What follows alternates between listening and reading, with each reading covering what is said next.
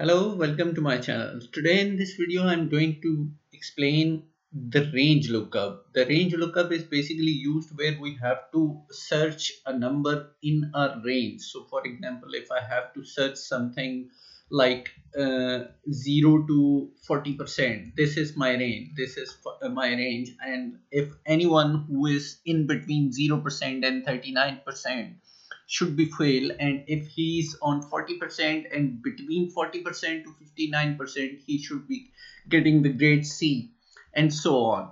So one way is to do is write long if and formulas and do with that. It can be achieved, but considering the real world issues where there could be longer ranges,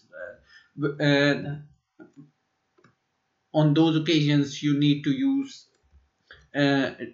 compact and easy to update the formulas, and better way is to use the Vlookup range lookup. So here is how we can use it. I'll show you two examples, one with Xlookup and one with Vlookup. The issue with Vlookup is the table has to be sorted in smallest to the lookup value. The range lookup value has to be sorted in smallest to largest number. So if it is not sorted in this way, the VLOOKUP result will be incorrect. So keep in consideration that whenever you are doing an approximate match, the lookup table has to be sorted in A to Z or smallest to largest value. So here we input the formula VLOOKUP, and then this is our lookup array range, and the column grade we want to bring in, and then here comes the approximate match. As you can already read, true means approximate match, false means exact match. So today, so we'll use true and close the parentheses and press enter. As you can see, there is no 97%, but the VLOOKUP formula has brought us the correct grade for this student. Similarly, for 38%, it has brought us fail because it is in between 0 and 39%. Basically, it is less than 40%. So if I just change it to 40%, sorry, if I just change it to 40%, it brings me this grade C. So this is how it works. You just have to sort your table in alphabetical order, because if you do not do that, it will break up. So for example, if I just input here, let me show you here, I'm inputting just 65%. As you can see, it is correctly bringing me the grade B because it is between 60 and 80. But if I just change the sequence, I just input in here 70. So it is giving me fail for 65%, which is incorrect. It should give me B, but as the sequence is changed, it is broken. So you have to be very careful. I'm just repeating over and over again, but it is very important to keep in consideration.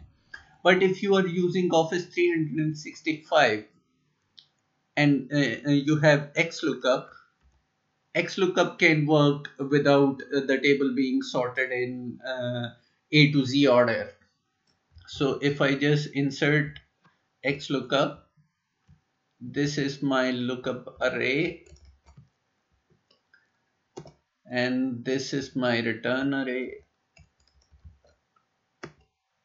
and this is my match. I want it to bring me match a next smaller item.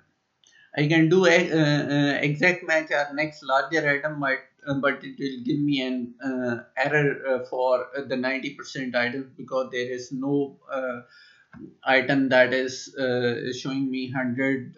So it will give me an error, but I'll keep it with exact match or next smaller. So for it we use -1 and just do it like this. Oh, sorry, perhaps, yeah, I have to fix the range. Just a second. Here we go.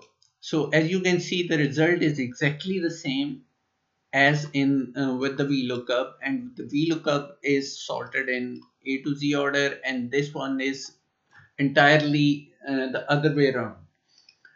You can change whatever way you want. For example, if I just input here 80% and change, uh, the formula doesn't break, it keeps working. So if I just, even if I just add something in here, let me check if my, yeah, if I just add something in here, for example, if I say 30% is fail and 0% is disaster. So let's keep 0%, let's keep 0% disaster and 30% fail. So as you can see, 0%, 30%, 40%, it's a mix, but the formula is still bringing me the correct result. 18% means less than 30%, it means a disaster. Anyone 30% and 40% is fail. Anyone 40% is C. So this is how you can use both the range lookups. If you have Xlookup, you don't, it's simple. There is no big difference. If you have Xlookup, you can use it without sorting your data, and if you don't have Xlookup, you have to use your lookup table in a sorted way in alphabetical order. Sorting must be done before you could use the arrange lookup. Let me know if you have any questions, and thank you so much for being part of my journey. And if you consider subscribing, I'll be very thankful to you. Thank you.